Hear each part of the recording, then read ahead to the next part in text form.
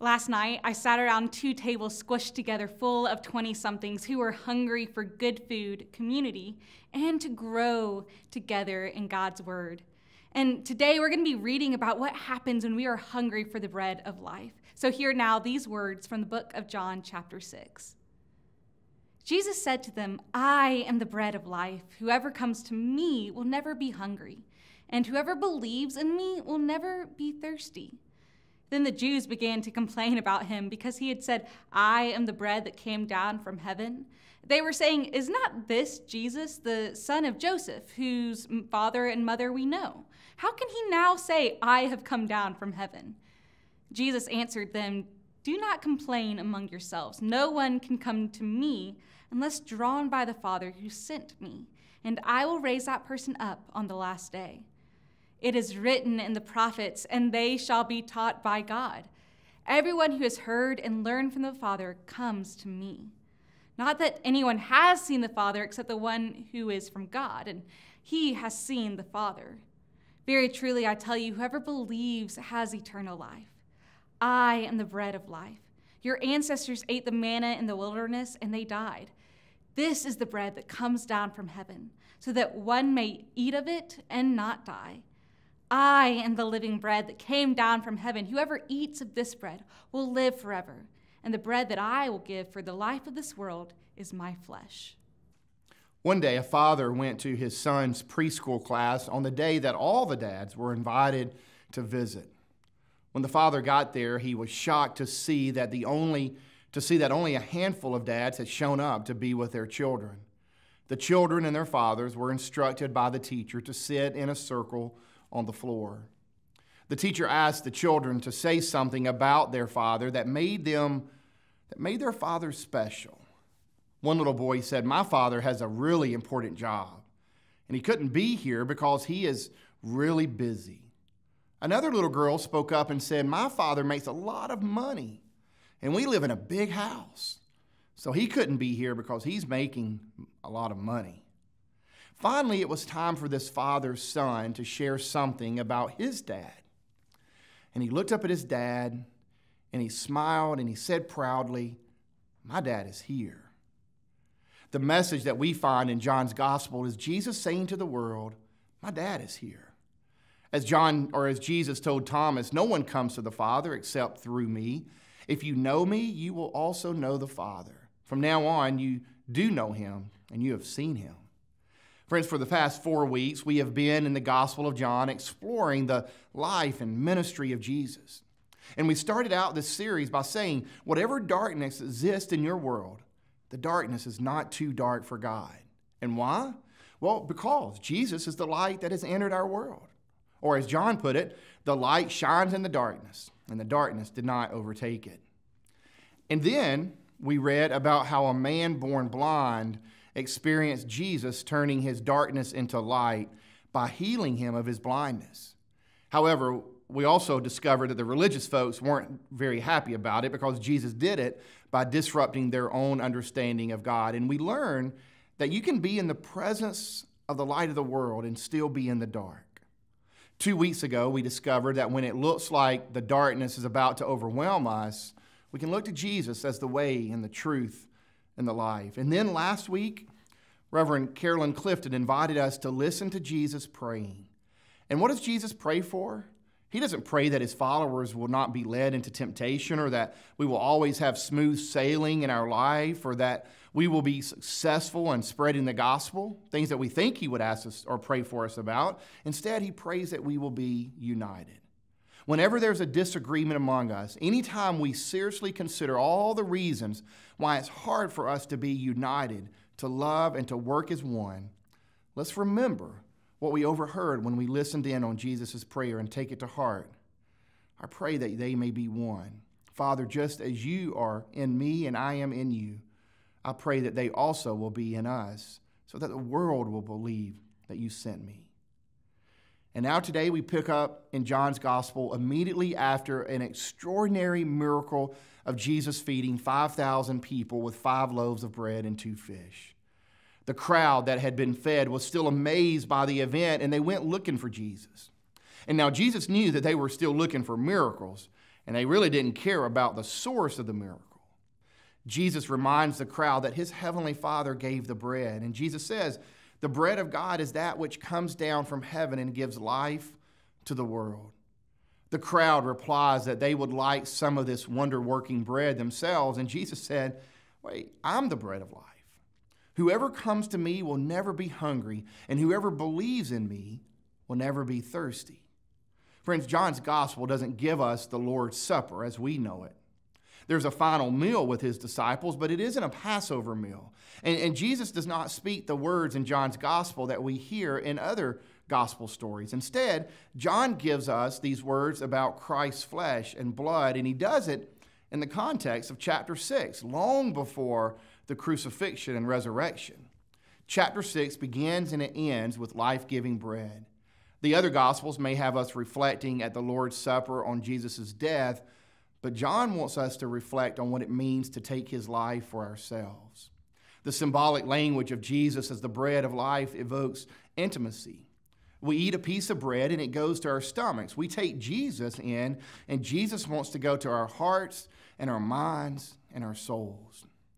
Writing about this text, United Methodist Bishop Will Willimon says, today's rather scandalously carnal, incarnational gospel reminds us that Jesus intends to have all of us, body and soul, that his truth wants to burrow deep within us, to consume us as we consume him, to flow through our veins, to be digested, to nourish every nook and cranny of our being. I recently assisted with communion on one occasion, and a gentleman passed on the communion as we were offering it to each other or to one another. And I respectfully moved on to the next person. And after the service, he motioned for me to come over, and he wanted to explain that he didn't just feel worthy to receive communion. And I told the man that the Lord's table is not a reward for good behavior. It is a place for sinners to find forgiveness and grace. That we come to the Lord's table not because we are doing well, but because we are in desperate need of grace and mercy. Friends, I believe Jesus wants us to bring our loneliness, our grief, worries about our children, troubled marriages, cancer diagnosis, brokenness, and bring it all to the table. And it is there that he offers us his life as the bread of life for our weary souls. The poet Carl Sandburg wrote, "There are hungers for a nameless bread, and we hunger for meaning, and we hunger for connection, and we hunger for direction. We hunger for acceptance, and we hunger for forgiveness and for love." And Jesus says, "I'm the living bread that came down from heaven. Whoever eats of this bread will live forever, and the bread that I will give for the life of the world is my flesh."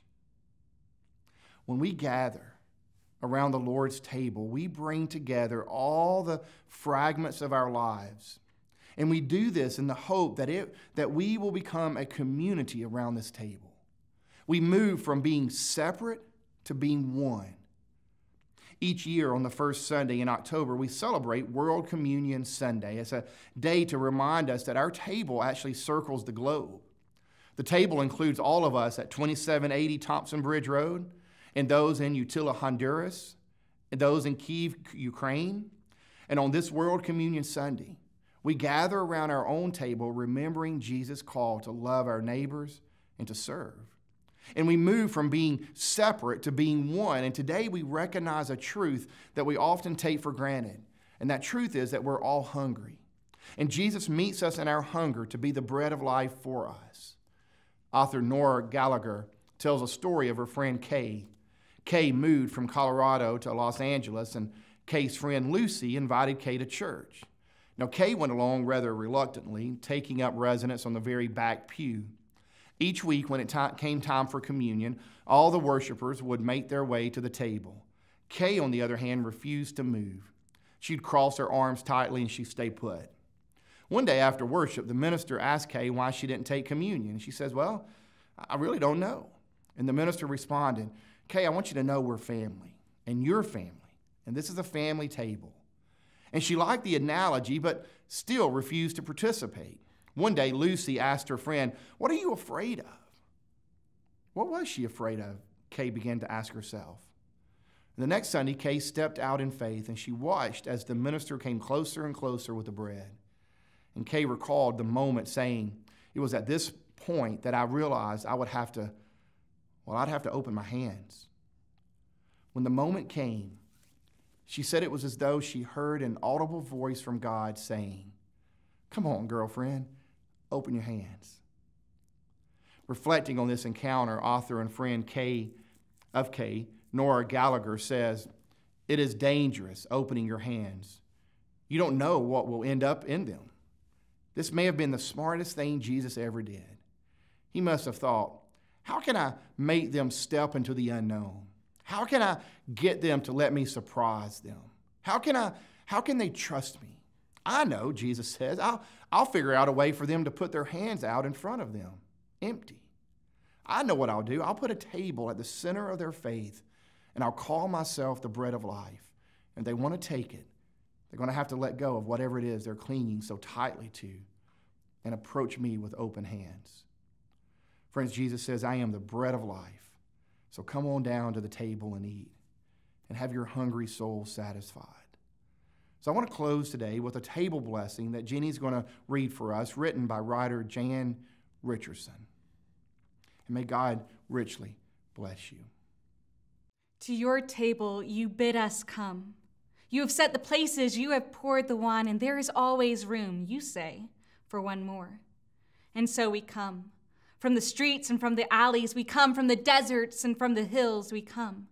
From the ravages of poverty and from the places of privilege, we come. Running, limping, carried, we come. We are bloodied with our wars, we are wearied with our wounds. We carry our dead with us and we reckon with their ghosts. We hold the seeds of healing.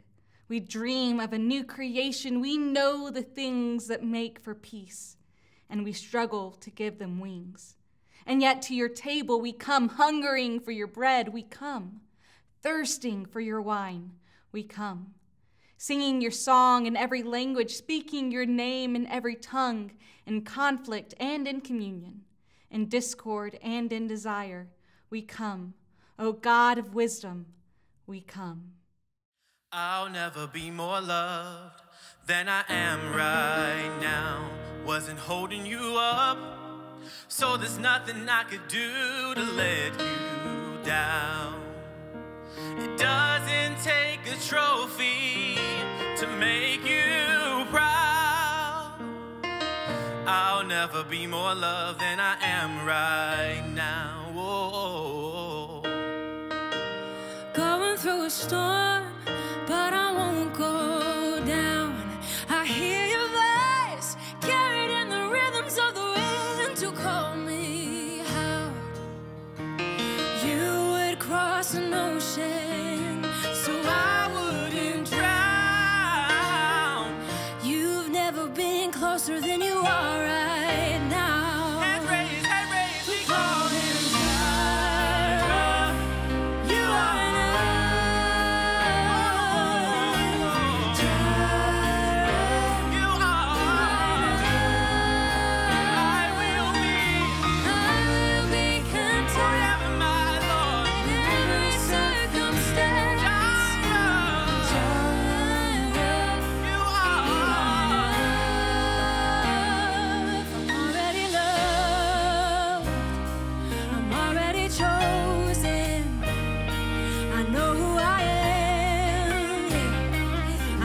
You're spoken.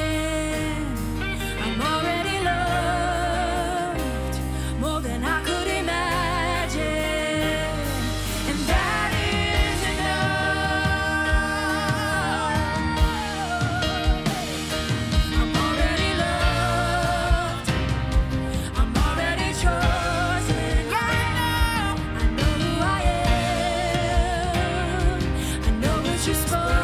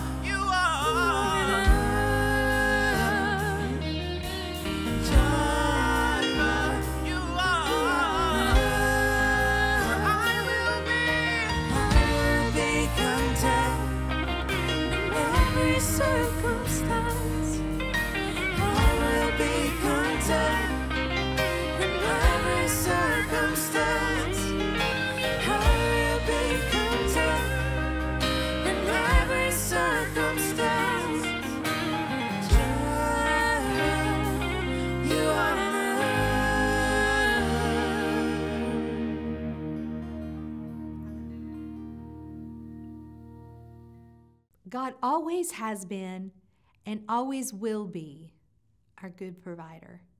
From bread in the wilderness to the escaping Israelites to bread on the night Jesus was broken and betrayed, God gives us what we need to know Him, love Him, live with Him, and to share Him. Today we celebrate and unite with people all around the globe in remembrance of World Communion Sunday. Thank you for giving this time to watch today, and thank you for giving this to this online ministry. If you would like to support Together What If, you can go to gfumc.com/give. And as always, you can help us build online bridges to Christ by liking and sharing this content. This week, may we have eyes to see the provision of God to us, and may we walk so in tune with His grace that God can flow through us as a means of provision to others. See you next Sunday.